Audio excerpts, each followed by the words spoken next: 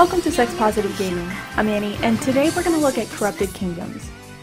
This is a free-to-play magical, monster girl, mind control harem adventure available on PC, Mac, and Android. In this story, the main character dies and is resurrected, discovering that the world is full of magic, monsters, and eldritch powers. So yeah, a typical anime storyline very similar to High School DxD, which, don't get me wrong, is freaking awesome. There are a bunch of gameplay mechanics as you attempt to unravel this monster girl mystery. This includes building stats like charisma, martial, and insight, as well as dating sim elements and levels of magical corruption. The game starts with very few options and locations, but this expands quickly as you progress through the main story. The backgrounds and characters, while Koikatsu based, have a cartoony comic style that reminds me of Persona 5. Oh, and the music is jazzy, just like Persona 5. Anyways, it makes for a really stylized experience that is normally bright and cheerful, except for the parts where you are being stalked by the beast. Spoilers.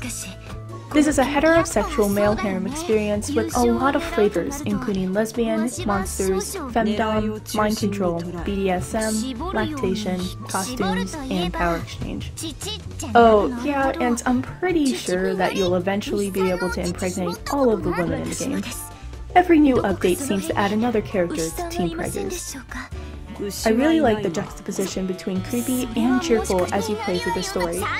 You can really see the growth of the game and the developer arc as you play into the later content. That does make it a little jarring, but it is part of the nature of Patreon funded content. The game also at times does feel a little grindy. There is not a huge amount of variation in the personalities of your potential waifus, but there are so many types of monster girls and other characters that you will encounter. Corrupted Kingdoms currently has one developer, but they have been able to bring in freelancers to help with delivery of builds and content. The game has been in development for just under 2 years, and so far it has been a success story with regards to consistent updates and avoiding the burnout we see so much in this industry. This is one of the best free-to-play adult content games currently on the market. If you like harems, magical mind control, and making babies, I think you'll have an awesome time playing Corrupted Kingdoms. Did this game remind you of an anime? If so, which one? And what is the deal with your Super Saiyan grandpa?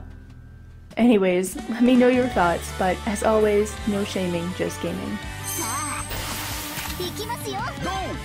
Go!